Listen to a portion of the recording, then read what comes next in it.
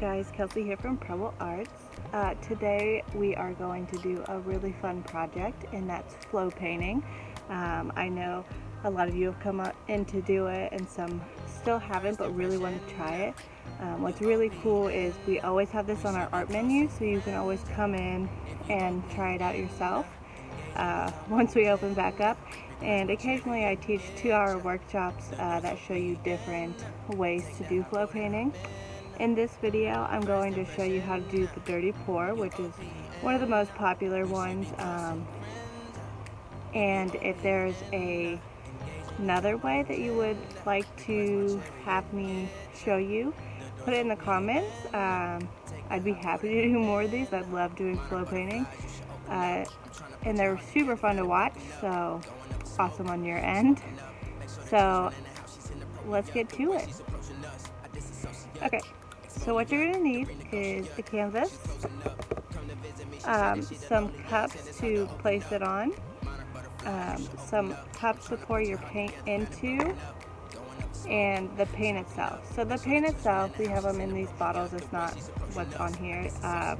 We just recycled these bottles to have them be our flow paint, which we've pre-mixed, which is just flow medium. It's actually mostly flow medium, which is like a splash of paint, and that basically gives it the color. You don't want to put too much paint into it or it gets too thick and then it doesn't want to do what it's supposed to do, which is flow. So the first thing you do once you have all that is you pick out the colors you want out of what you've mixed. Now, one thing that people really like with flow painting is the cells that can come out of it. And there's a few ways for you to achieve cells. One is by putting a little bit of WD-40, by spraying that in there and shaking it up. It does wonders. And then also when I pour, you might see me take my cup. And the first color I'll pour low, but then like the other ones I might pour from up here, and that helps give you some cells as well. So those are just some fun ways to achieve some cells. So I'm going to go ahead and get my colors picked out and pouring them, and I'm going to do probably just like a little bit of a, sorry, I'm outside, I'm a little distracted. I'm going to do a little bit of a fast thing. That word has escaped my mind, but that's okay. But I'm going to do a rainbow. And like I said before, I'm going to pour the first one low and the other one's a little high to get those cells. But that first color that I pour in will be the last color on the canvas. So if you're doing this, just be aware that that last color is going to be the color on the canvas. Another thing to think about is that you can fill all these in the same, like in these 2 cups, do the exact same amount and everything, pour it the exact same way, and it 95% is probably not going to turn out the same. Like, I could probably go higher on that percentage.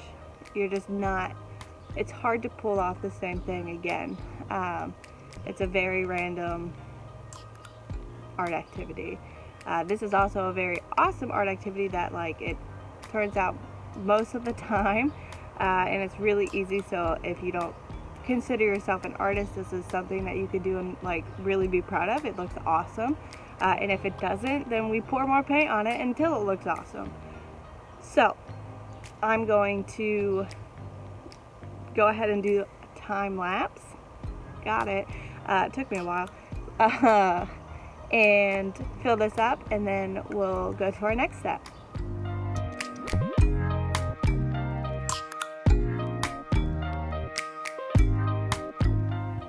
Alright, so I have my paint mixture. It looks super cool on top, and I'll show you that in a second.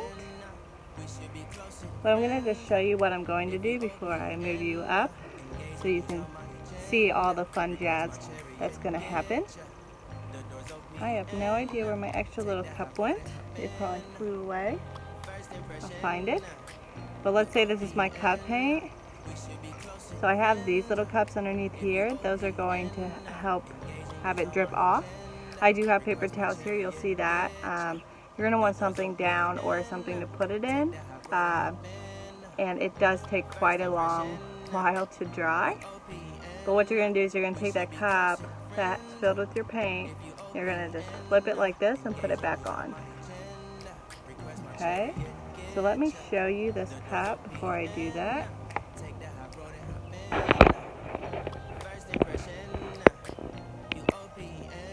So cool looking.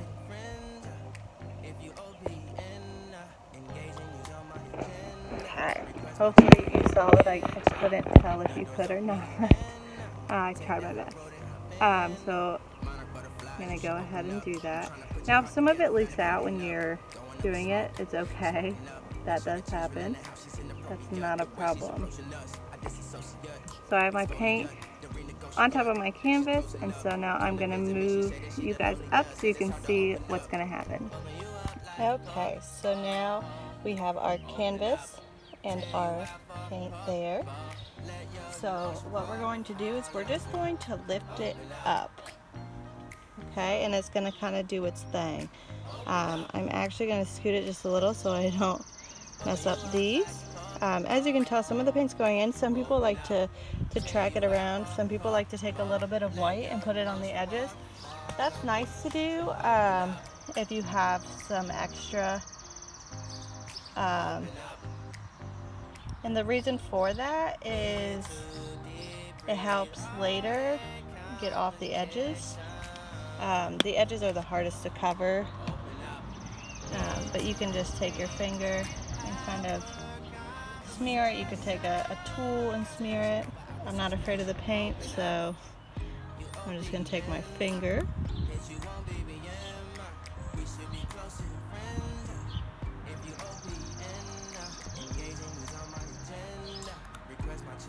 And sometimes that white will show up and sometimes it won't, so please be aware that if that's the color you're putting on the sides to help move it, that it could still stay there and show up just a little bit.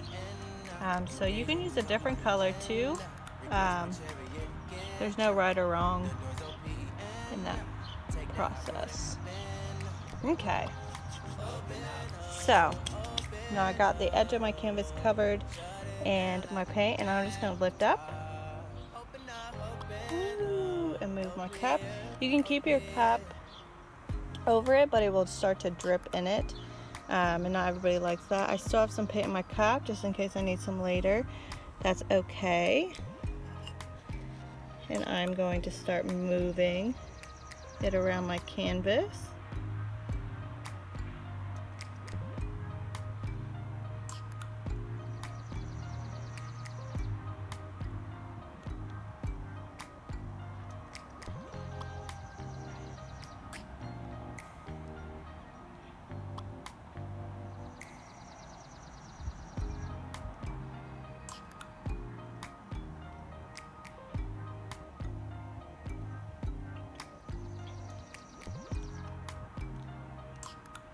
And so when you're moving it, I know you can't see it at the moment, you can direct it in the way that you like most of the color to be. And once I get it onto this edge, I'll probably direct it a little bit back to keep some of that red. A lot of that red is run off now, and that's okay. Actually, I'm going to place it down for a second and pour a little bit of what I had onto that corner, just to keep some of that red back in there. Same with this corner.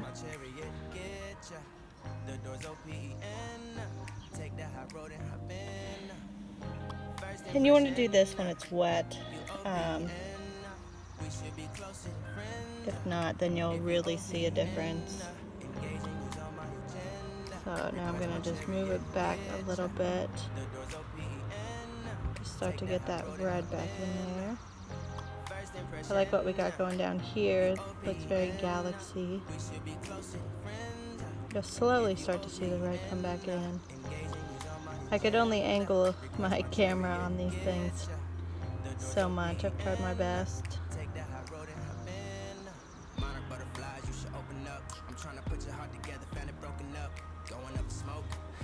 Alright.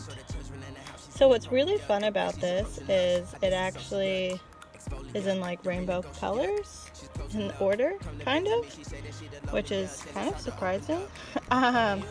Most of the time it shows up random in so many different places. Sorry, I'm just washing my hands really fast before I touch my phone to show you it all.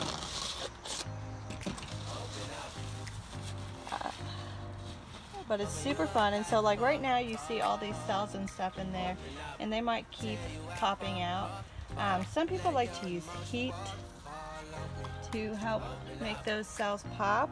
I have noticed with what we use that if we just use WD-40 and pour high, that the heat really doesn't do much to it. This is our end result. If you have questions about this process, let me know. If you're interested in taking a 2-hour class on this, let me know as well. It's good for me to know what you guys are interested in taking. And like I said before, this is on our art menu. So anytime that we're open, once we open back up, you can come in and do one yourself. And with that one, you'd most likely be doing the dirty pour. There are other ways to do it, which is what I would teach in the class. And again, if you know of a way or want me to do more of these videos, just again, tell me in the comments. But it turned out super cool, and it will keep changing. So as the paint sits there, the whole thing will start to shift a little bit. But it'll stay mostly like this. At most, the cells might open up more, but yeah, I'm happy with it. Well, I hope you guys enjoyed this video. If you do something like this, or if you've done something like this, I want to see that as well. Or any art that you guys are doing. It's going to help keep us sane during these next few weeks. So I hope you enjoyed. I sure did. And I'll see you in the next video. Bye.